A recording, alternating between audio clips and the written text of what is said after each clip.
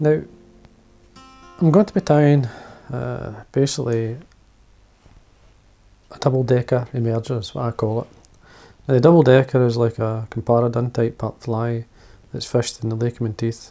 Originally tied for the river, but the competition anglers have started to use it a lot over the years, and it fishes extremely well, especially in the lake, but we'll fish in many lochs and lakes in the UK and Ireland, and around the world. Any emerger type flies, this will work. Now it's a good colour combination. In this case I'm using a creamy coloured dubbin. This is from Wapsi. It's basically its life cycle, if you want to know it's there. It's a life cycle in cream, and it's a colour I use a lot. I'm using it in dry flies as much as emergers and so on. So it's a good dubbin to have, and a colour that fish see in a lot of natural flies that come off.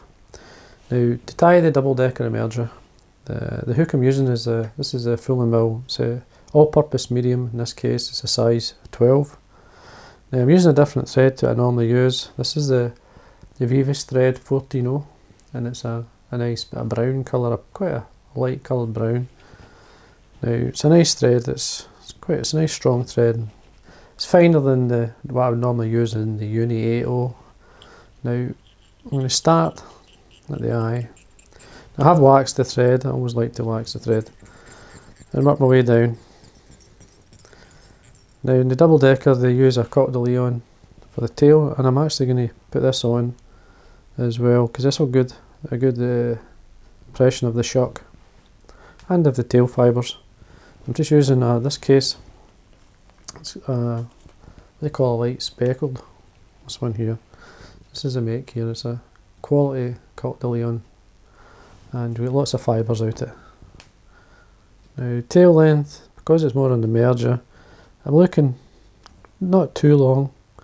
Body length, just over the back, to a couple of turns there just to hold it. And you trim that away. Then we take this up. Then I'm going to use the thread as a rib, so what I'm going to do is put my finger on it and double the thread thickness just by forming a loop in there. That gives me my rib for the body. Now the sort of first, so say a mil or so, I'll just keep the thread colour, and I'll get my dubbin. Just lightly dub it onto the thread, slide it up. Carrot shaped body.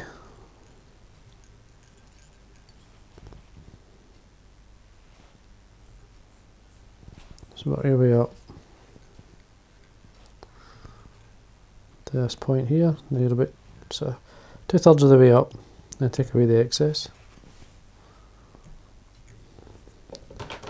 Take away the longer fibres we don't need. This is our doubled thread for our rib.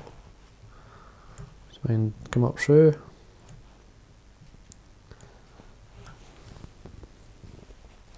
Get a wee bit of wax on my thread. Make sure that's tied in. Just stroking the fibres back.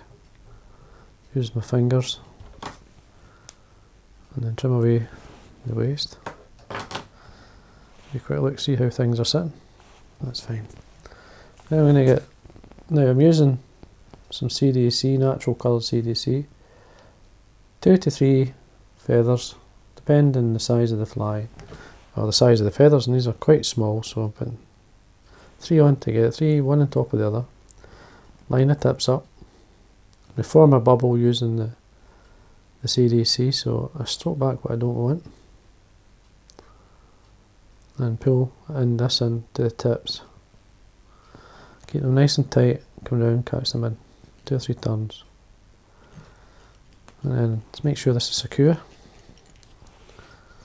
Now this is an optional thing. I'm going to put some legs on. This is pre-knotted pheasant tail legs.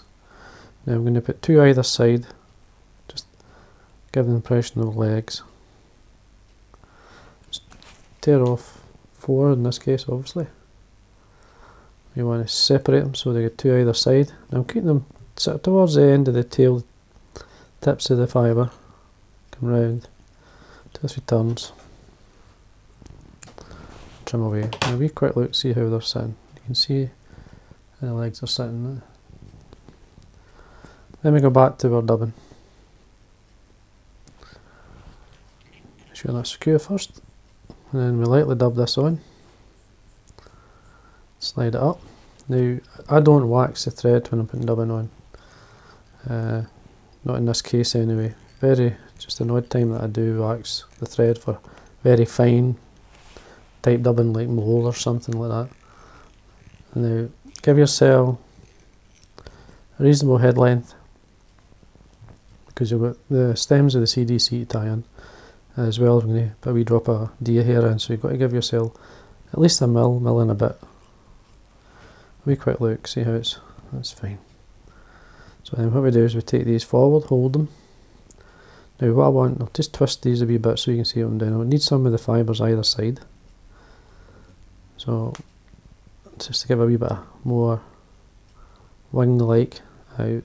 Don't want the bubble too long. You could have it, it's up to yourself, but half the body length. So just then pinch what you want. Nice and tight. Now at this point, it's worthwhile putting some wax on your thread and then trim away the waste. Now what you want to do then is take your thread to the eye, take the thread turns into the cut ends of the CDC. See how it's looking. So there basically is your nymph-like or mayfly body, if you want to call it. It's just there. It's a good shape. Now you could stop at that. That's a good pattern in itself. Now, depending on the size of the head here, it's just a wee touch. If you think it's just a wee touch long, but I mean it's okay. But you can slightly, you could hide that a wee bit by just putting a wee tiny bit of dub in there. And then we can tie in the deer here. Now I've just got a row of deer, so a wee bit of some natural row. I don't want a lot of fibres, just give the impression of wing. So now I'm not going to stack it. I want it slightly longer than the CDC. So what we then do is come over, nice and tight, a good 5 or 6 turns there, and then what I like to do is pull some of the cut end fibres up and bring a turn or two of the thread through and work my way towards the eye of the hook. Now keep the thread tight, ignore things at this point, and then whip finish. And then we trim away with thread. And much like you would do in the Elk Hair Caddis, we can slightly angle cut. And then just tap that with your finger. And there we are. Get a nice shape. Then we can varnish onto the head. All the way around.